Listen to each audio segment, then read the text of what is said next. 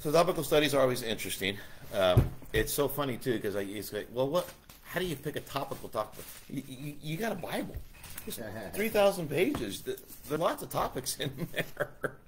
So is this a topical tonight? yeah, that's what I'm going to do for a while here. Well, this is going to be a hybrid. I'm going to try and do this as topical. So if you got any topics you guys want to talk about, you got questions about, just let me know. James gave me a list, so that's great. But I would encourage anybody to, and we'll just kind of fit things in. But what I'm going to do tonight is I am going to continue my second Peter study that I probably won't be able to finish. But there's something in this part that I want to talk about. So we're going to talk about the Bible. We're talking about the Word of God, because how can you do a Bible study if you don't trust the Word of God? Mm-hmm. And I want to look at just some things in the Word of God that we probably all know, but we'll have some references and we can go through and we can look at just kind of some interesting things. Might take a week, might take 2 weeks, but I think it's kind of cool. So let's open with a word of prayer. Dear Heavenly Father, would you thank you for the evening? Would you thank you, as the song said, for the blessed assurance that we have, that if we put our faith in the death, burial, and resurrection of your Son for the forgiveness of our sins, that you've promised to put us into the church of body of Christ, never again in jeopardy of eternity spent in the lake of fire, but that blessed assurance of being with you forever. What a wonderful, wonderful hope that we have. Again, and we thank you for your love and for your grace. In your Son's name, amen. Amen. Okay, so 2 Peter 1, verse 12. 1. Yeah, 2 Peter 1, verse 12. He says, "Wherefore I will not be negligent to put you always in remembrance of these things, though ye know them, and be established in the present truth. Yea, I think it meet, as long as I am in this tabernacle, to stir you up by putting you in remembrance, knowing that shortly I must put off this my tabernacle, even as our Lord Jesus Christ hath showed me. Moreover, I will endeavor that ye may be able, after my decease, to have these things always in remembrance. For we have not followed cunningly devised fables when we made known unto you the power and coming of our Lord Jesus Christ, but were eyewitnesses of his majesty. For who we received from God the Father honor and glory, when there came a voice to him from the excellent glory, This is my beloved Son, in whom I am well pleased. And this voice which came from heaven we heard when we were with him in the holy mount. We have also a more sure word of prophecy, whereunto ye do well that ye take heed, as unto a light that shineth in a dark place, until the day dawn and the day star arise in your hearts. Knowing this first, that no prophecy of Scripture is of any private interpretation. For the prophecy came not in old time by the will of man, but holy men of God spake as they were moved by the Holy Ghost. But there were false prophets also among the people, even as there shall be false teachers among you, who privily shall bring in damnable heresies, even denying the Lord that bought them, and bring upon themselves swift destruction. Again, I'm not going to teach all this. I'm using this as a tool to get where I want to get. But it's interesting here. Pete says, hey, I'm about to die, but I got some things I'm going to tell you. And I'm going to die just the way our Lord told me I was going to die. So, and the issue he's talking about there, we can go look at it if you want, but it's what we call the transfiguration. Well, let's go ahead and look at it. Go ahead and look at Matthew 16. Matthew 16.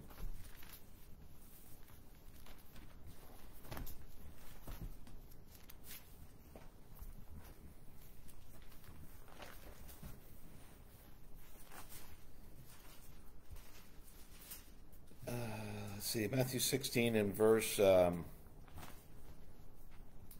27. He says, For the Son of Man shall come in the glory of his Father with his angels, and then he shall reward every man according to his works. By the way, that's not for us. Right. Don't try and make that the rapture, because we're not going to be rewarded according to our works.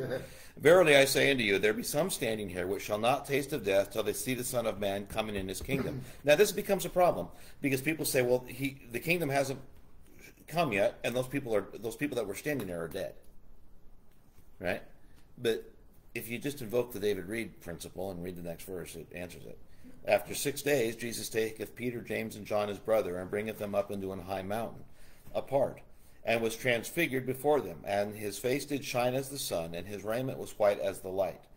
Behold, there appeared unto them Moses and Elias talking with him. Then answered Peter and said unto Jesus, Lord, it is good for us to be here. If thou wilt, let us make here 3 tabernacles, one for thee, one for Moses, one for Elias.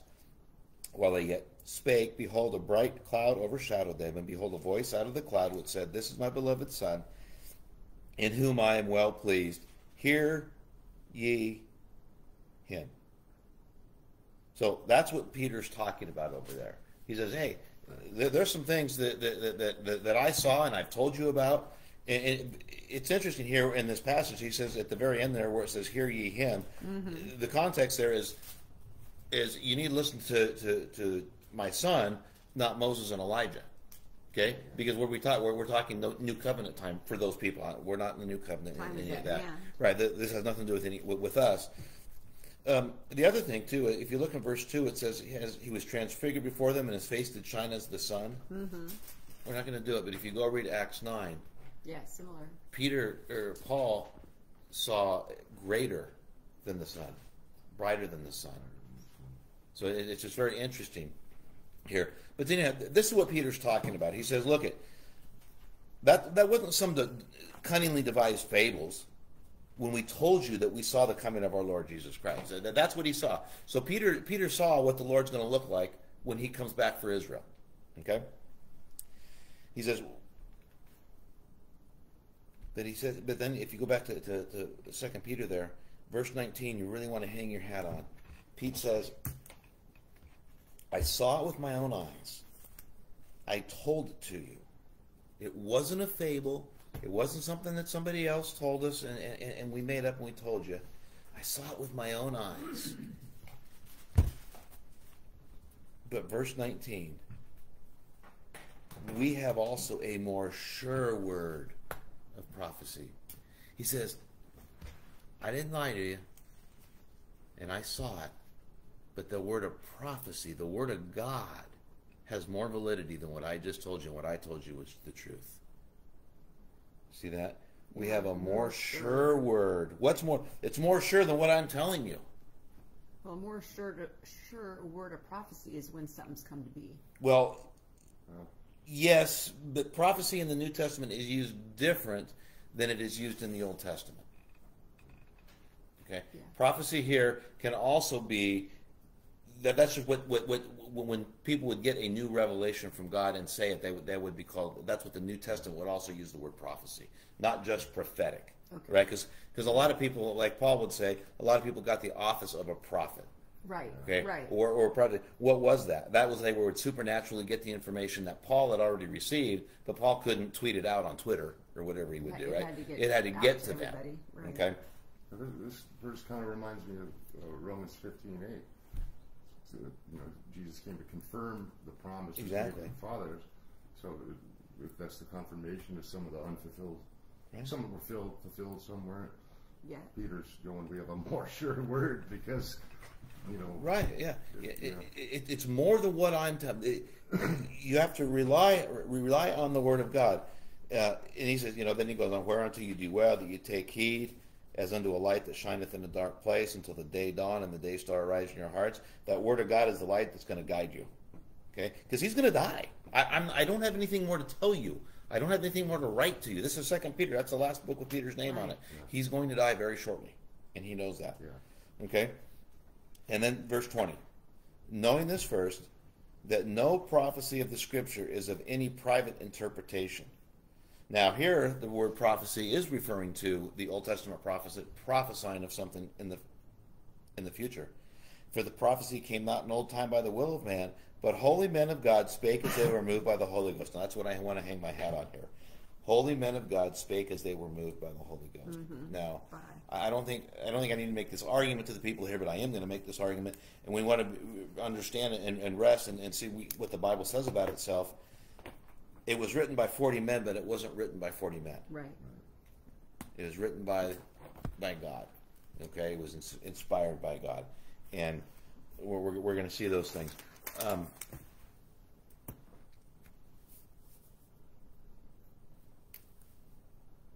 Let me see how do I do this. So let's go back to let's go over 2 Timothy 2. It's so funny that we were just reading this verse. Yeah, we did. They out there they've got this verse but in Spanish. So I was trying to figure out the Spanish version because I knew the English version. 2 Timothy 3:16.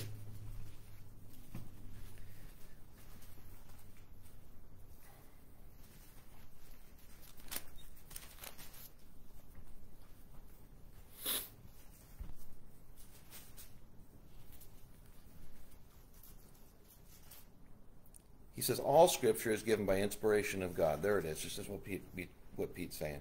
And is profitable for doctrine, for reproof, for correction, for instruction in righteousness, that the man of God may be perfect, truly furnished unto all good works. Now, we all know that, Grace people, we quote this verse all the time. How much Scripture is given by inspiration of God? All of it. Even the part where Paul says, I don't say this by God, but by, I'm paraphrasing, Paul says, this is not God saying it, this is me. Right, yeah. It's So still God breathed. Right. Paul quotes a Cretan poet. Think about that. That is now divine word of God. That's kind of a weird thought. Okay? It's all profitable for doctrine, it's all profitable for reproof, and it's all profitable for correction, which is the instruction in righteousness. Why? So God allowed him to put it in the Word. That's exactly right. Exactly right. Yeah. That the man of God may be perfect, truly furnished in all good works. God's word is inspired, is God breathed, what that means there, because it's meant to accomplish a purpose. It's meant to get us mature. Right. Now notice that doesn't say a member of the church, the body of Christ, so that's what Paul has in mind. It just says the man of God. He's talking anybody. In any decade, in any decade, but also in any dispensation. Yeah, throughout all time. If they want to be mature, if they want to be truly furnished unto all good works in their dispensation, it requires fidelity to the Word of God, not their own opinion on it. Right. Okay, and coming to it where they can put my opinion aside and let the Word of God be true. Okay. Let's go to, I just want to show you a couple things about the Word of God that I think are just fascinating to me. Come with me to Psalm 69. I remember a friend of mine that he always said, he says, I don't really like, not that I dislike, but not that I like the read version of Jesus speaking, because it tries to put emphasis more on that than the whole of the thing. Yeah. Because Which in a way, everyone is God speaking. Yeah. I mean, it's all from God. It's all from God. Yeah. We get what that means, though. I get that. I get that sentiment, and I'm one of those. I really think the red letters are really devious, and it really came to me because yes, everybody thinks the red letter, but and I told you, if you go back and read John 3, the whole chapter, read it in an all black Bible, and then read it in a red letter Bible. The things you see when you think that are John's commentary on what Jesus said, when you read it in all black letters, the red letters, they say Jesus said. And it becomes very interesting when you read them that way. It will totally change. It does give some different emphasis on that passage when you understand a lot of, like, for instance, John 3:16, Jesus didn't say, it looks like that's just John's commentary on what Jesus had said. Yeah. It's very interesting. And so then you get, then do you have a problem with the chapters and the verses because they're just man's editing as well? Well, no, I like the chapters and the verses. Well, it's like when we were in Matthew 16, where Jesus is talking about, and then 17 is and. It's like a continuation, right. But there's a chapter break there now. But right. that wasn't there right. before. But it throws people off. Right. Because the chapter heading 17's there. Yeah. And sometimes I'll say, and again, I have no problem with chapters and verses in the Bible, and I know you don't either. Right. But you got to remember that nobody wrote in chapter and verse. Yeah. They just wrote. We came back later, and it's good. I mean, can you imagine studying? We're going to look at a couple things now, and I just can't imagine studying without that. Yeah. It's hard enough when everybody's got the Bibles that are laid out the same, but they're different, so you can't even call out page numbers. At the truck stop, I give everybody the same Bible, and I use my Bible to teach, but we have we have the room Bible there that I go through too, so I can just throw page numbers real quick. Okay, anyhow. Oh, it's great. Yeah. It's that's awesome. Sweet. I like that. Yeah. It's great. But I don't have references. I think I might want this a little more. A lot of people like that. I had the references, so now I lost the references, but now I can find those. A lot of people, One door closes, another opens. That's right. That's right. Okay, so we're just going to look at a couple of these things. We're going to be back in Psalms a couple of times, but I just want to grab a couple of things. Psalm 69:25. We're talking about prophecy, and people didn't know what the prophecy meant when they wrote it. Let their habitation be desolate, and let none dwell in their tents. You guys get any idea what that prophecy is?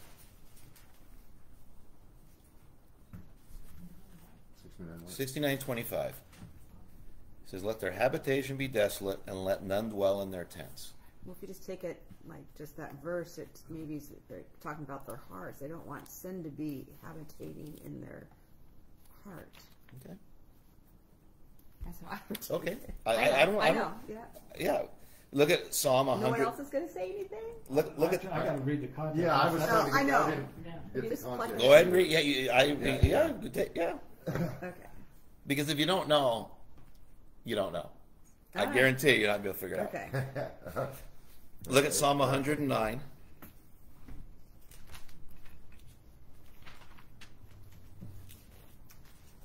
This one you might.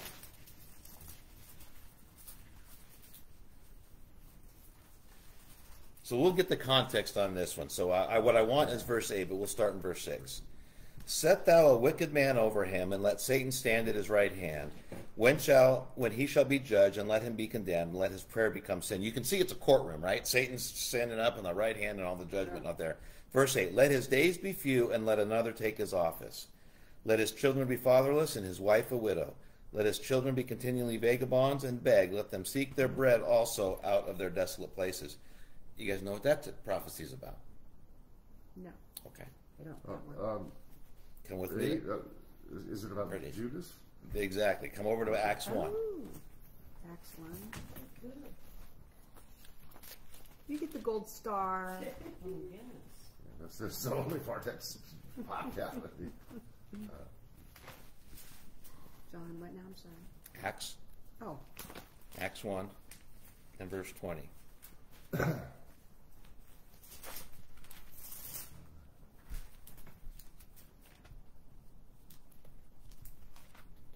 Verse 16 actually first. So everybody's, Pete says, verse 16, Acts 1:16. Men and brethren, this scripture must needs have been fulfilled, which the Holy Ghost by the mouth of David spake before concerning Judas, which was guide to them that took Jesus. And then jump over to verse 20. For it is written, notice David said, now here it says written. Yeah. Okay. Now, so David said it, but he also wrote it. Okay. Anyhow, but for it is written in the book of Psalms, let his habitation be desolate, let no man dwell therein, and his bishopric let another take.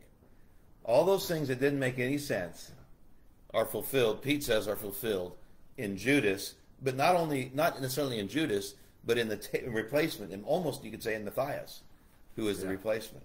I just remember why I remembered it. It's because we were going through this once, and you gave me a hard time because I pronounced bishop wrong. That's why. That's why that because of that. Yeah, you gave me a hard time over that for a while. Yeah. So whatever it takes to, whatever it makes you, remember something.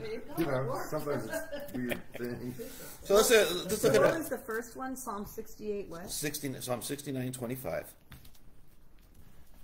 and 109:8. 69. Desolation is in all three of them. Habitation, desolation. So now I'm going to look at 109 verse 8. 109 verse 8. So keep a hand in Acts, as we're going to look at something there too, but we're also going to turn to Isaiah 6. This is another one. Now this one, if you're not careful, people use this to trip you up. I might use it to trip you up here in a minute. Okay, where are we going? Isaiah 6 verse 9.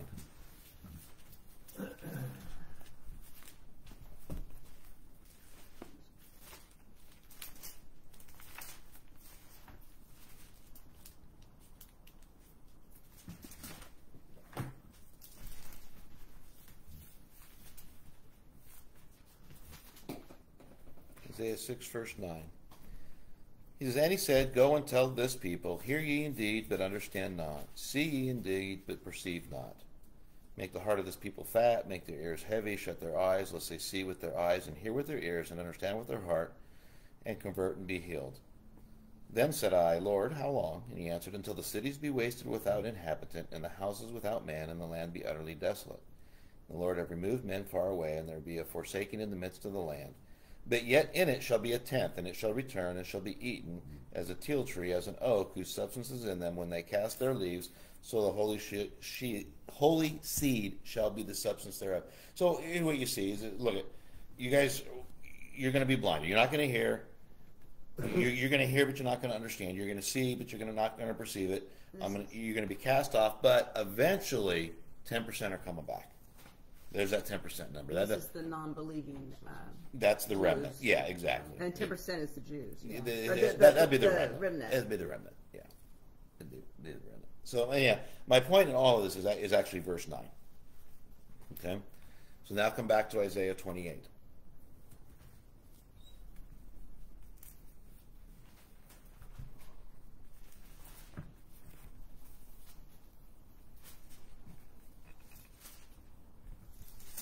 What's the reference again? Acts 28, verse 25. See, if you ever want to know what a Bible study for Dave looks like, this is what it looks like. I usually have a football game, and I'm just chasing all these things down. And I just go, wow, this is the kind of thing that just fascinates me. These are the kinds of things that make me realize, I mean, I already know it. It wasn't 40 dudes that wrote this book, and it just happened to work out. Yeah. No way. It's not possible. It's just too, I mean, God's wisdom is manifested in His Word. So this one will trip you up, because this one is one that people will use against you. So Acts 28, verse 25. So the Jews come, and Paul's talking to them in verse 24. Some believed the things which were spoken, some believed not. And when they agreed not among themselves, they departed. After that Paul had spoken one word, well spake the Holy Ghost by Isaiah the prophet unto our fathers, saying, go unto this people, and saying, hearing ye shall hear, and shall not understand, and seeing ye shall see, and not perceive. For the heart of this people is waxed gross, and their ears are dull of hearing, and their eyes they have closed, lest they should see with their eyes, and hear with their hearts and their ears, and understand with their heart, and should be converted, and I should heal them.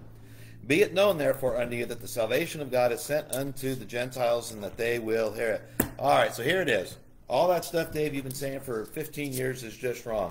The dispensation of grace is clearly back there in Isaiah 6 that we just looked at, and the salvation wasn't sent to the Gentiles until right now. Because that's clearly what it says.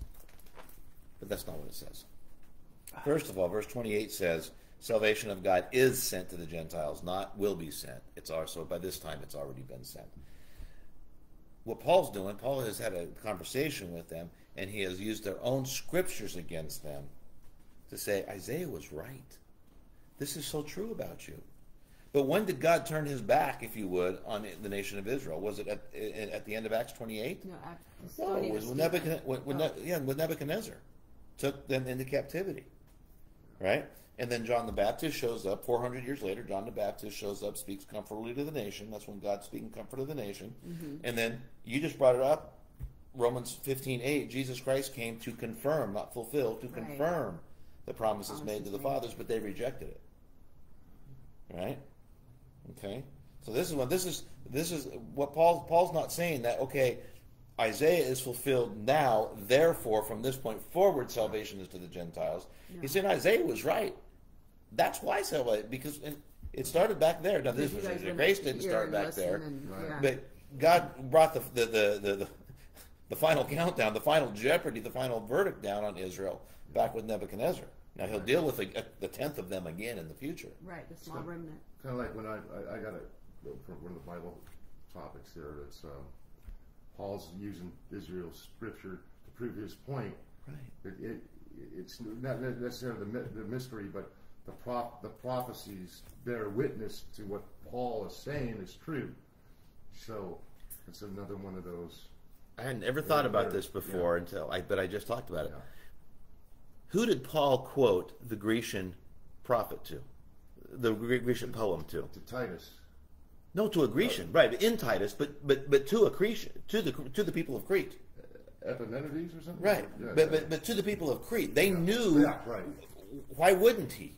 Right? Yeah, right. Right? Why wouldn't he quote, to make his point, quote something that they knew? Right. Yeah, exactly. Yeah. Wouldn't he quote to a Jew Yes. something that they knew? New, which are the old, Right? yeah. When we get in arguments in our country, what do? We quote the founding fathers. We don't quote the King of England. Right. Because most of us don't understand that stuff. Well, that's Right? what was so good about Paul, because he knew the Old Testament so well, because he was a Jew as well. Right. He was he was Jew but and that's- Gentile. It's like a common sense thing that we do outside of the Bible, but then when it comes to the Bible, to apply that same concept, we get kind of messed up, and it's kind of weird that way. When you think about the veracity of the scriptures, even Christ himself, when he was being tempted, what was his authority there? It is written. It is written. Yeah. It is written. Yeah. So true. Yeah. That's how we need to be. as And well. what was the failure in the garden? The same thing. It It was just the opposite of the corollary, right? It She was, should have said, God said, yeah. you can freely eat from any tree. Okay. Except for the, So let's look at, we're going to look at a lot of verses, like, well, it's me. So let's go back to Psalm 12, and let's just see what the Scripture says about Scripture. 12. Yeah, Psalm 12. Verse 6.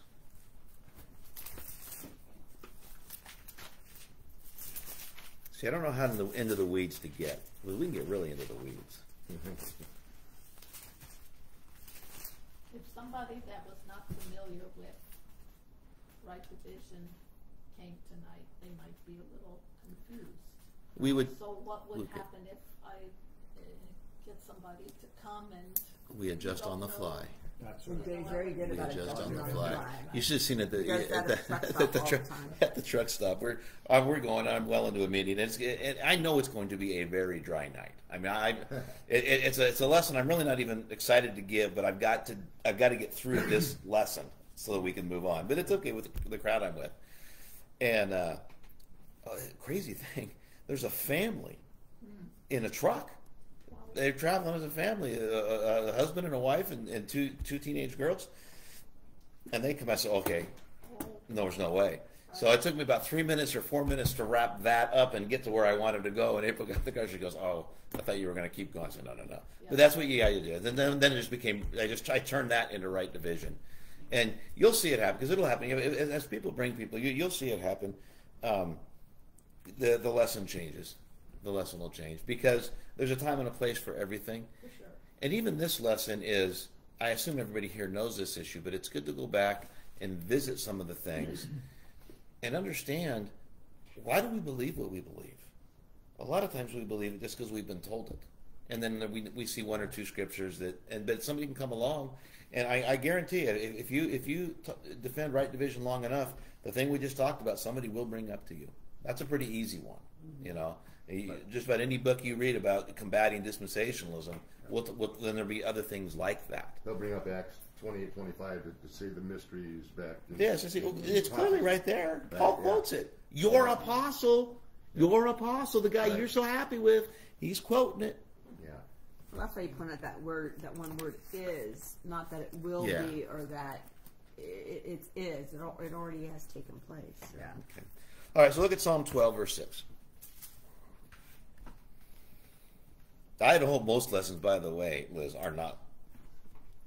We're going to be, or we'll be a little different. We'll learn stuff and we'll talk about stuff, and these are great, because if there's a conference, something will come up and maybe we'll just take off and go a different direction and we never get back. So, the words of the Lord are pure words, Yes. as silver tried in a furnace of earth, purified 7 times. Thou shalt keep them, O Lord. Thou shalt preserve them from this generation forever. Now, that's what the Bible says about itself. We've seen the issue with inspired, right? The words are inspired. We looked at a couple of examples of it. Okay, but Peter said they were inspired. Paul said they were inspired, and we saw some where there was some fulfillment later. And the question always is, well, who cares if their originals are inspired, if God hasn't promised to preserve them? Right? I mean, really, who cares? If they're going to be lost anyhow. Right. If they're going to be, because we're not going back to them. I don't have them. Right? We got, what, how many? Six copies right here. Not even in the original languages. Okay? But God has promised to preserve them forever. Look over at Isaiah 40.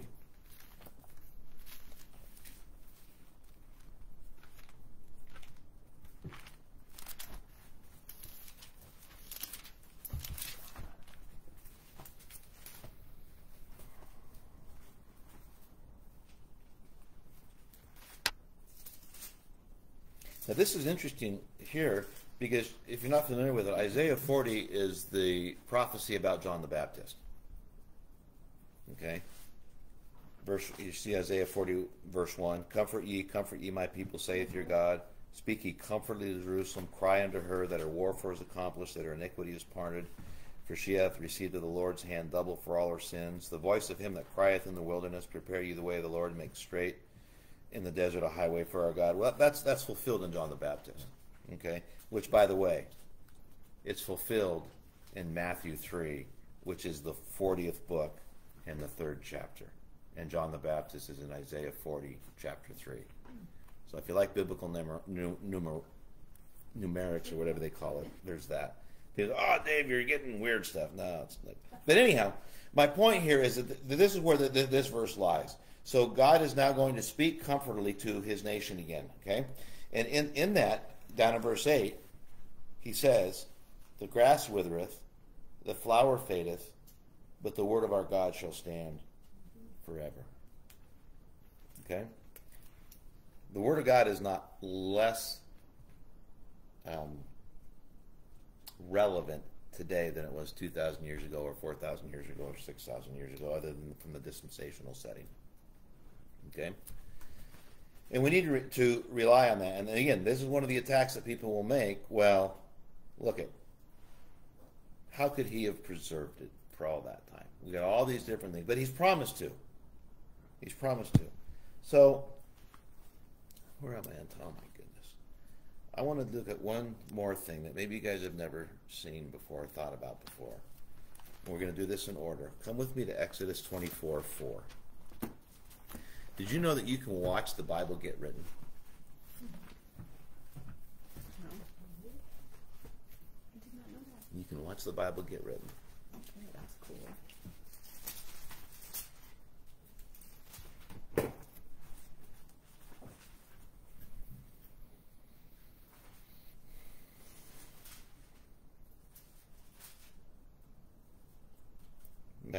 Exodus 24, verse 3. Moses came and told the people all the words of the Lord and all the judgments, and all the people answered with one voice and said, all the words which the Lord hath said, we will do. What should they have said? No, we can't do They that. should have said, we'll take the grace message, please. Right? They'd experienced the grace message, if you will. He gave them 5 opportunities, and all 5 they failed. They should have said, oh, we are not up to the task. But anyhow, verse 4. And Moses, what did he do? He wrote all the words of the Lord and rose up early in the morning and built them out. What do you watch? You're watching them right there, right? Those first 5 books. It's exactly what he's doing. You can see Moses writing them down. That's why so many other authors and Jesus Christ himself said, Moses told you. Moses wrote. Because there's an attack. One of the attacks, too, is, and it's very convoluted, that 4 different people wrote the first 5 books of the Bible. None of them being Moses. And it's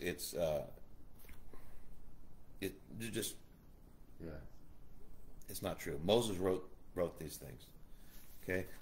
Excuse me, look over at Numbers 33.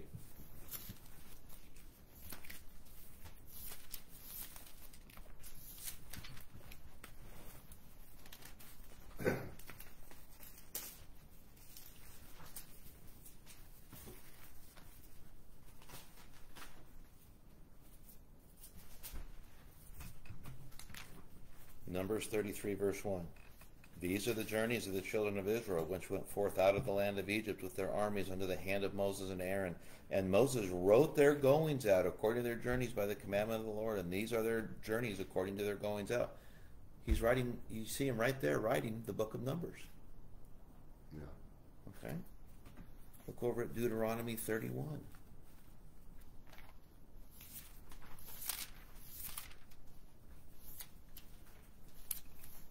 Verse 22. What is it, Deuteronomy? 31, verse 22.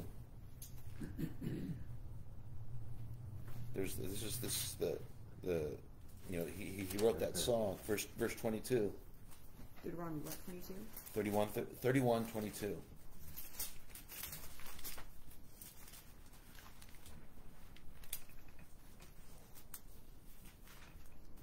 Moses therefore wrote this song the same day and wrote it to the children of Israel. Again, why am I talking about this? You can actually see the word of God being written. It gives testimony of how it was written. Look over at 1 Samuel 10.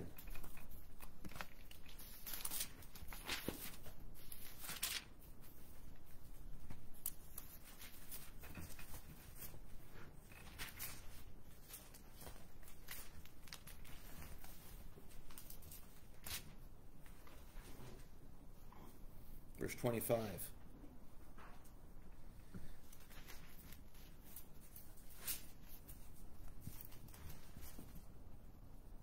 Then Samuel told the people the manner of the kingdom, and what? He wrote it in a book and laid it up before the Lord. You can see you can see it getting written. This one I love. Now this one you need to remember. This one will save you. This is one you can use as a gotcha if you ever want to use it as a gotcha. Look at Jeremiah 36.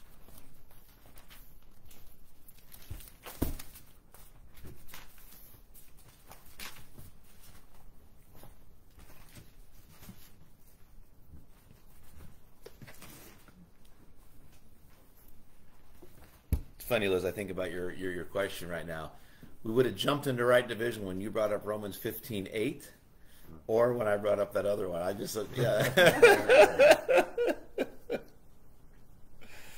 Look at Jeremiah 36 and verse 1. And it came to pass in the 4th year of Jehoiakim, the son of Josiah, king of Judah, that this word came unto Jeremiah from the Lord, saying, Take thee a roll of a book, and write therein all the words that I have spoken unto thee against Israel, and against Judah, and against all the nations, from the day I spake unto thee, from the days of Josiah, even unto this day. He's writing the book of Jeremiah. God says, Jeremiah, I gave you this information. I want you to write that information down. That information is what we call the book of Jeremiah.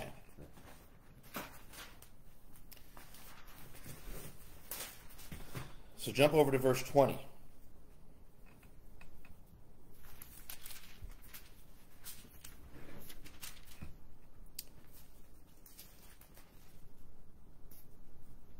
These are the bad guys. I'm just kind of jumping into the context, so you can go back and read the whole chapter and find out everything. These are the bad guys. And they, the bad guys, went into the king, into the court, but they laid up the roll in the chamber of Elishama, the scribe, and told all the words in the ears of the king. So the king sent Jehudi to fetch the roll, and he took it out of Elishama, the scribe's chamber, and Jehudi read it in the ears of the king and in the ears of all the princes which stood beside the king. Now the king sat in the winter house in the 9th month, and there was a fire on the hearth burning before him. And it came to pass that when Jehudi had read 3 or 4 leaves, he cut it with a penknife and cast it into the fire that was on the hearth until all the roll was consumed in the fire, and that was on the hearth. He just took the brand new book of Jeremiah, cut it up, and threw it in the fire. Okay, jump over to verse 27. Then the word of the Lord came to Jeremiah after that the king had burned the roll, and the words which Baruch wrote at the mouth of Jeremiah, saying, Take thee again another roll, write it in all the former words that thou were in the first roll, which Jehoiakim the king of Judah hath burned. Okay? So what's he doing? He's making another one. Right? Okay? Now look at verse 32. Then took Jeremiah another roll, gave it to Baruch the scribe, the son of Neriah, who wrote therein from the mouth of Jeremiah all the words of the book which Jehoiakim king of Judah had burned in the fire. Right? He doesn't stop there, does he? and there were added besides unto them many like words. Do you understand? I mean, just think about what just happened there. The book of Jeremiah is written. It gets burned. God says, write another book of Jeremiah. Oh, but we're going to have the extended version. The book of Jeremiah that is Scripture is not the same as the very first book of Jeremiah that got burned. Mm-hmm. But what does God think it is? God thinks the second one is Scripture. Yeah. So how important does God think the original is? Not so much. And he knew it was going to get burned. The point is not to win some arguments, but that, if you can remember Jeremiah 36, that will save you when people come along and say the things that they do about the Word of God.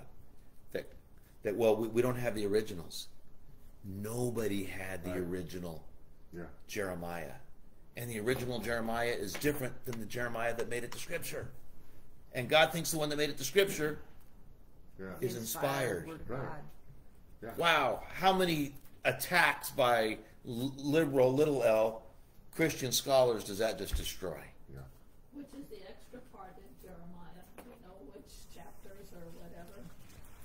I don't. I would assume the end, but he doesn't tell us. Who knows? We don't know Doesn't what tell the us. original was. You know, It was burned. well, I guess we do. We know 32 was.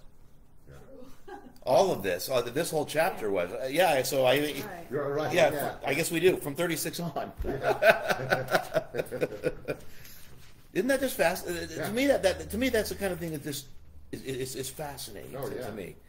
Quite a few more chapters.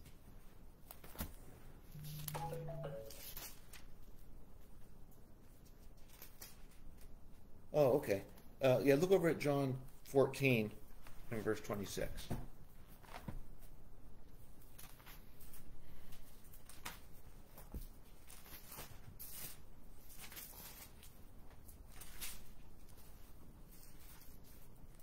Fourteen 26. 26, yeah.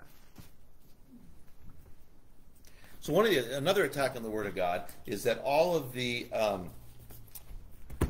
gospel accounts were written late. We'll deal with that probably next week. But were written late because you can tell because nobody or they had to be because as they look back at the events and some things and things are a little bit different.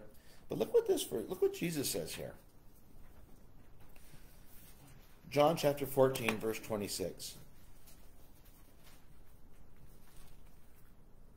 But the Comforter, which is the Holy Ghost, whom the Father will send in my name, he shall teach you all things and bring all things to your remembrance, whatsoever I have said unto you.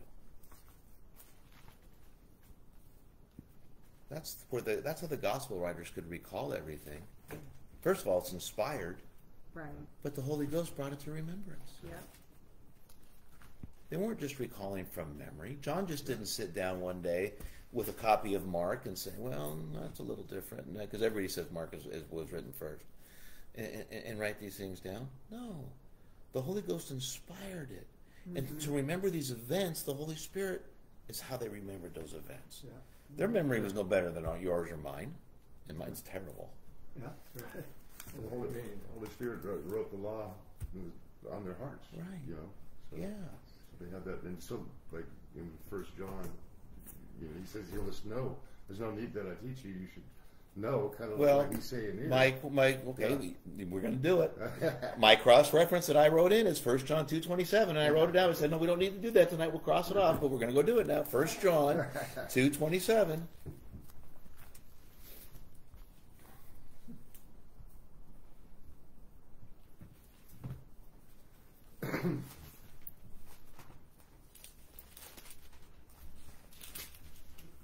That's why I went to study and to teach and even have an understanding of Hebrews for Revelation. You have to have some level of a working understanding of the Old Testament and the Gospel accounts. It really does make it so much better, so much easier. So look at 1 John 2 and verse 27.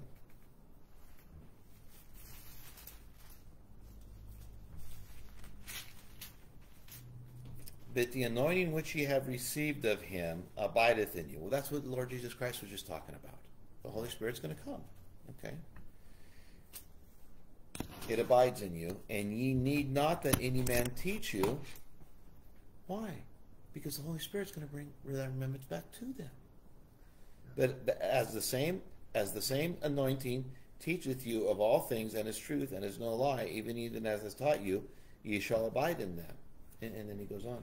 So you can see there's a supernatural remembrance of things there. Okay? So I want to do a couple other issues. So if you would, come with me back to Deuteronomy again, in Deuteronomy 17.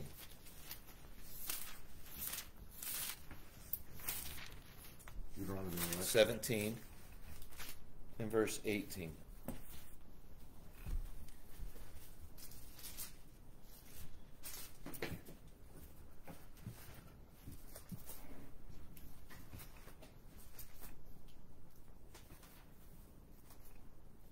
Deuteronomy 18. Now this is amazing. This is a prophecy where Moses says, by the way, when you guys go into the land, you're going to want a king over you. Now you shouldn't want a king over you, but you're going to want it. And this is what's going to happen when you do that. So, and then, of course, we just read in Samuel that's exactly what was happening here. But this is what the king must do. Deuteronomy 18:18.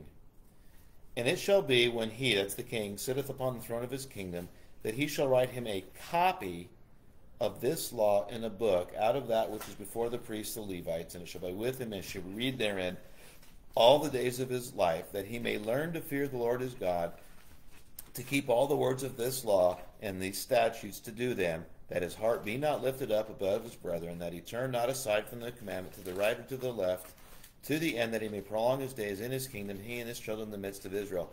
What does God think about this copy that the king is going to make? It's going to be sufficient for the king to learn to fear the God, to fear God.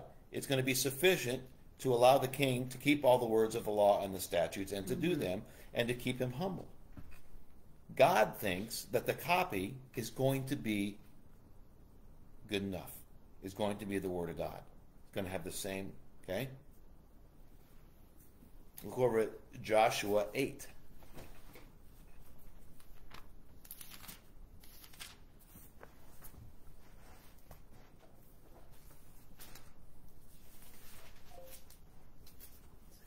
Everything okay?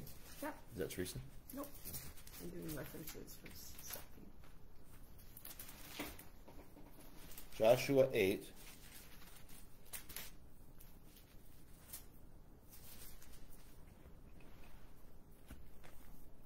Verse 32. And Joshua did this. And he wrote there upon the stones a copy of the law of Moses, which he wrote in the presence of the children of Israel. How did God preserve his word? Through a multiplicity of copies. Right? So if error came in, there was something that it could be compared against. Right. Correct? The King James Bible, and I can't remember which way it is, there's a he version and a she version. And one was wrong and one was right. And it's based on something in Ruth where the passage says he went out and where it says she went out. And I forget which is the right way. I could look it up. But then that was produced for a short time. The wrong one. But how did it get caught? There was a standard. And there was a multiplicity of copies that people say, oh, that's wrong. Yeah. And so, okay, that's how God has promised to preserve his God through his word, through a multiplicity of copies. Yeah. The original that's written down is the inspired. Yeah. The copies are not inspired. Right. This book that I have right here, the actual pages and the ink are not inspired, but there are copies that God has preserved through a multiplicity of copies, and there is a standard. We often talk in America that, and people make a big deal, well, the King James doesn't have a copyright. And that's true if you have an American one. But the problem is, and this is what happened, the reason there is no copyright in America is because the colonists, when they came over, they were going to stick it to King George and said, we're not going to honor your copyright. We're going to produce our own. And you know what? There were some errors in that. But and the American ones are fine. I'm not saying they don't have one. But I have an Oxford, or I have a Cambridge, and there's an Oxford, and they do have a copyright. And that's important because there's a standard. Right. You can go look at this, and they can compare it to the one that was made, And okay, There's no yes, errors. there's no errors in that. Okay? Now, Yeah. the group that meets here, they don't use the English Bible. They use the Spanish Bible. There are people that will tell you the King James Bible is the only perfect Word of God today. That is not true. It is for the English language speaking people, but there are lots of different versions. As long as they're big, and we can get into that. But anyhow, it's not just this. It is this for English speaking people. Okay, Yeah, that's the manuscripts. that's what it comes down to. These are, the text that was set. This is taking up the majority text. But an idea there is that the more accurate manuscripts are the ones that were copied, and the ones that weren't as good as the ones that didn't copy. Other people look at it differently, though. But it seems to me it makes sense that the better text, more accurate ones would be the ones that Sure. were copied. Look at Here, let me show you something. I'll make James's point here in my own Bible. Yeah. Okay, look at these pages in the book. My pages in the book of Romans. They're all yellowed. They're all taped together. Right. They're all taped together. Right. Why? Because I use them all the time. First Kings. That looks awesome. Yeah. Right. Right. Now, which one do you think would get torn up and copied again? This one. Yeah. In back in that day. Yeah. And so it's not the other side's best argument. Okay, a couple more and then we'll be done for tonight. Luke 4, what'd you say about me? You don't want to know. Okay. That's probably true. It was cute. Real good. I said, I think he should wash his hands more. Oh. No ice cream for you tonight. Luke 4, verse 16. We'll just do two more and then we'll finish this up. We'll bring a practical application to it next week. And then, James, I will go through your list. And if anybody else has anything, let me know. And I have some things in the back of my head I want to talk about. You kind of hit on a couple of the... Yeah, real quick. We'll give it more. Look at verse 16. This is the Lord Jesus Christ. And he, the Lord Jesus Christ, came to Nazareth, where he had been brought up. And as his custom was, he went into the synagogue on the Sabbath day and stood up for to read. And there was delivered unto him a book of the prophet Isaiah. And when he had opened the book, he found the place where it was written, The Spirit of the Lord is upon me, because he hath anointed me to preach the gospel to the poor. He has sent me to heal the brokenhearted, to preach deliverance to the captives, and recovering of sight to the blind, to set at liberty them that are bruised, to preach the acceptable year of the Lord. Do you think he had the original copy of Isaiah? No, he stood up and he read a copy. Right. And did the Lord Jesus Christ, who is, by the way, the Word, did he think that was authoritative enough to make his point? He did. And what's interesting is he didn't quote. This will show you that Jesus Christ rightly divided too, because if you go back and read Isaiah 61:2, Jesus Christ left off half the verse. Isaiah 61:2. Stop right in the middle with it. Yeah, stopped right in the middle, because it was the acceptable year of the Lord. It was not the day of his vengeance, or I forget how it ends. One more. Look over at Acts 8.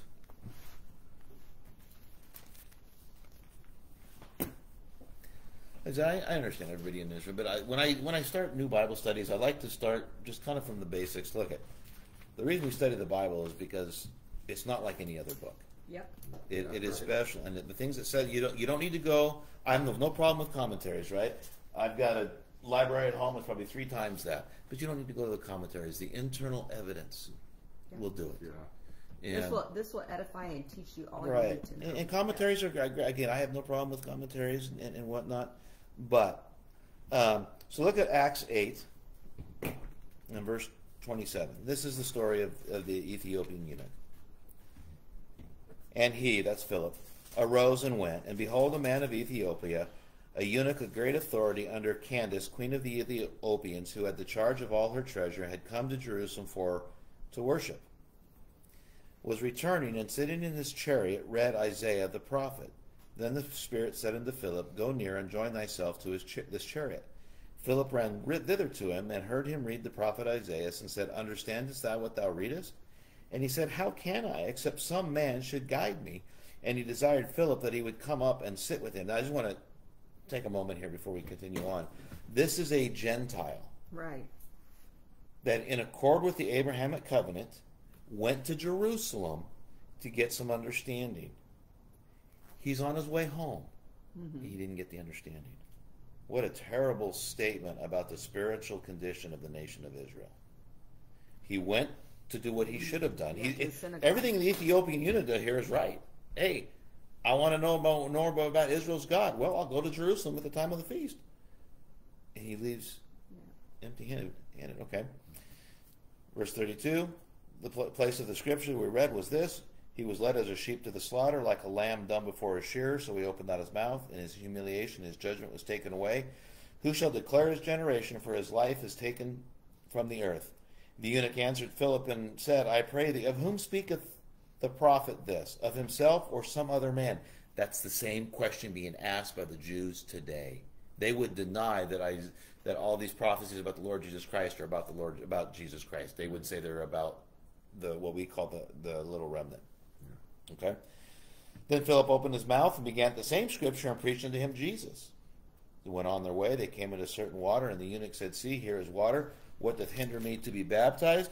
And he commanded the chariot to stand still, and they went down both into the water, both Philip and the eunuch, and he baptized him. Did I miss something? Yes. Mm-hmm. The new versions dropped that. Yeah. We got it. Yeah. Wow. And by the way, 37 is the point of the passage. Yes. Right. Philip said, if thou believest with all thine heart, thou mayest. And he answered and he said, I believe that Jesus died for my sins, was buried, and rose again the third day for my sins. No, I believe that Jesus Christ is the Son of God. The reason they take the verse out is because it's not the gospel. There's a reason for it. Anyhow, okay. Yeah. So, and then Philip does and then he does get baptized because that is the right thing. Okay? Jesus Christ is the Son of God. You know somebody else that said that same thing? Peter. Thou art the Christ, the Son of the living God. And Martha. Mm-hmm. Yeah. Right. Now, this Ethiopian eunuch, he's left Ethiopia. He must have some authority. He goes to Jerusalem. He's on his way back from Jerusalem. He's got the book of Isaiah with him. Do you think it's the original? Did Philip stop and say, whoa, we can't use that? He taught him out of it. He said, give it to me. Let me show you another. Right. And he taught him out of it. Philip, now by the way, Philip, operating by the power of the Holy Spirit, thought it was authoritative enough to teach. Okay? The Word of God proclaims itself to be inspired. The Word of God proclaims that God has preserved it. The Word of God proclaims that He did it through copies, and that copies are authoritative. Next week we'll look at a little bit about the translation issue, and then we'll just get some. Why does this matter, Dave? We know this, but we'll show you some practical or one practical application which we kind of stumbled on tonight. You do have to be convinced that what we're studying is the true Word of God.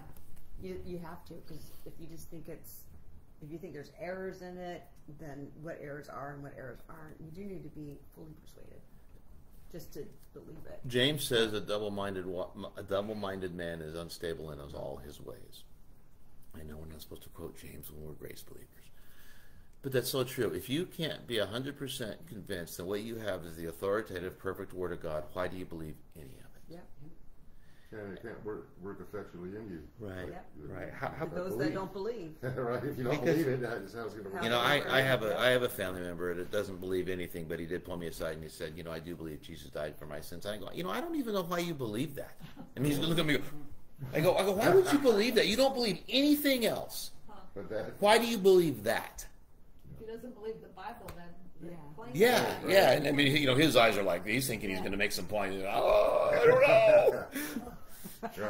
But I mean, and I look at, I think I've told you, I went to that men's Bible study one time, and it was a thing about the talking donkey and all this.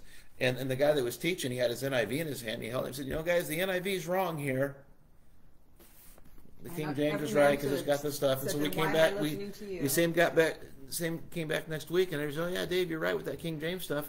And I said, yeah, okay, you guys all agree that your Bible is wrong there. Are you all still using it? Every one of them still using it. Yeah, well, it's just crazy. It's wrong. Yeah. It's much better. But their testimony was it's the perfect Word of God. And And so then you can see it work out. Now, do King James people and grace believers, do they have ever doubts? Do they waver? Sure they do.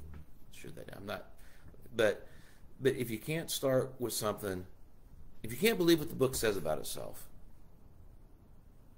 you can't go anywhere, because everything's predicated on the fact of whether or not the book is true or not. Right. Right? Yeah. Is it inspired by God, or was it just written by 40 dudes? Was it preserved? Can we trust how it's been preserved? Can we trust copies? You know, people trust. Sometimes I think it's a silly thing, but there's a lot of validity to it. Nobody doubts the copies of Shakespeare's plays. You know, why? Because they have copies, right? They can compare them. They compare the copies. Or Josephus, you know, Antiquities of the Jews. You know, a lot of people have used that, you know, to disprove the Bible or Bible events. But like that one's not doctored at all, or right? You know, that one's right. That's perfectly. Oh, yeah. Good example. And Josephus is, Yeah. you know, so he was contemporary with Jesus Christ and Paul, and I don't know if you ever read any of the stuff of Josephus. The thing to take away that I took away from reading Josephus was Josephus really liked Josephus. Yeah. Josephus really liked Josephus. It was like a real Don Quixote to me. Josephus had a lot of great things to say about himself. So it's like how do we know that wasn't mistranslated? Exactly. That's such a good point. Exactly. Oh no, you know, it's just weird. Okay, so next week I said we'll look at the translation issue. Can you trust the translation? And then I want to look at, well, why do we talk about this, Dave? Everybody knows it. And we'll talk about, like I said, a couple of practical applications that we can see and go, wow, okay, I get it. And that's where I need to be. So, dear Heavenly Father, once again, we thank you for your love and for your grace. We do thank you that you've given us your perfect word. That is, that the originals were inspired, and you've promised throughout the ages to preserve it, that we can go to the shelf and grab for the English language and in the King James Bible the perfect, inerrant, preserved Word of God, that we can put 100% faith in every word, every word in that. We do thank you for that we don't have to rely on a feeling or a guess or a hope. We can go and we can read your word and understand exactly what you have to say to us today. We do thank you so much for that. We do thank you for the finished work of the cross. And again, as we started, we do thank you for the blessed assurance, the hope that we have being in Christ. In your Son's precious name, amen. Amen. Thank you, Dave. Yeah. That was awesome. Yeah. Okay. That was quite the sequence of